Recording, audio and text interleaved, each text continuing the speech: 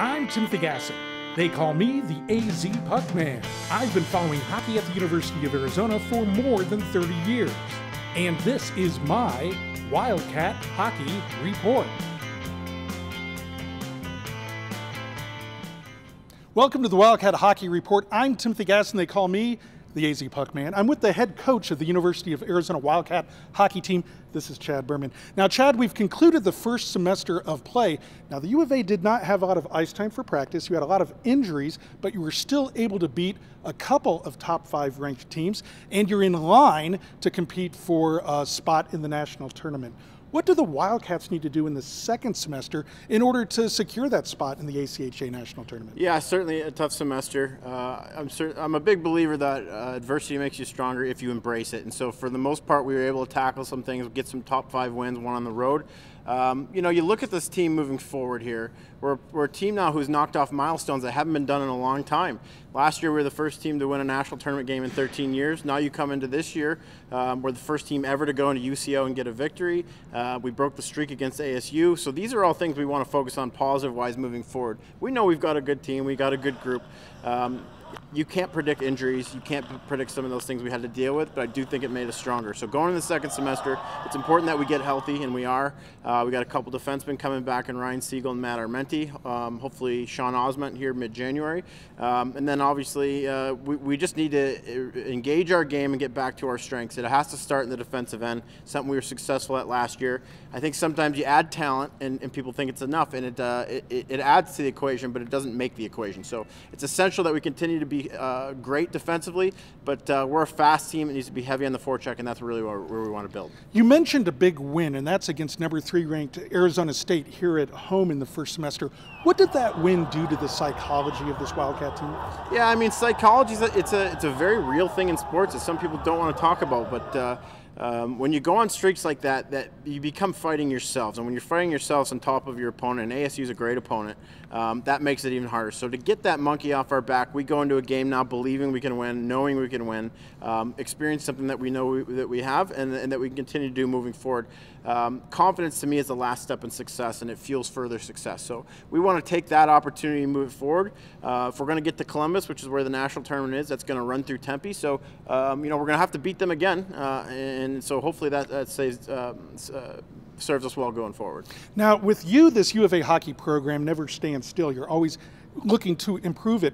Have you added any new players in this second semester that can have an impact for these Wildcats? Yeah, on top of the guys getting healthy, our own guys coming back, we're adding an elite forward in Jason Zaleski. He's from Scranton, Pennsylvania. He was point a game in Division III hockey at Buffalo State. Very fast, very skilled. An elite hockey sense. Just watching him in his first practice out here today. He's very good off the puck, and some hockey sense is what we'd love to add to it. There's really no way to teach that. I can't teach hockey sense. You can do things here and there, but that has to be a natural instinct.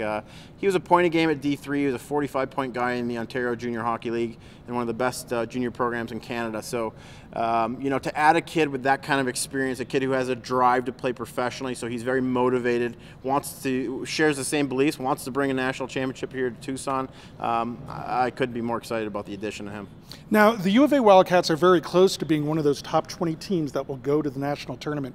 What exactly do the Wildcats need to do to make sure they're in that top 20 at the end of the second semester? Yeah, I think it's important. You know, the room knows we're confident around. The room knows we're getting healthy. The room knows that the rest of the ACHA hasn't seen the best version of us. I think the challenge for the coaching staff here is we have to make sure that the focus is short. We can't be talking about 5-game win streaks, and it's shorter than they think. I'm not talking a game, I'm not talking a period. Shift to shift, drill to drill, executing your passes, executing your communication on the ice. If we can emphasize to the guys that we take care of the small details and those things will add up and we'll be happy, I think we're going to have a very good stretch run here. Well, we look forward to seeing the University of Arizona Wildcats in the second semester. This has been the head coach of the Wildcats, Chad Berman, and we'll be right back on the Wildcat Hockey Report. Welcome back to the Wildcat Hockey Report. I'm Timothy Gassen, and I'm joined by Shane Fossell. Shane is the goaltenders coach for the University of Arizona Wildcats. And not only that, Shane is a U of A hockey alum. You played goaltender here at the U of A. Shane, is there any special memory, any great thing that happened during your playing days here at the U of A?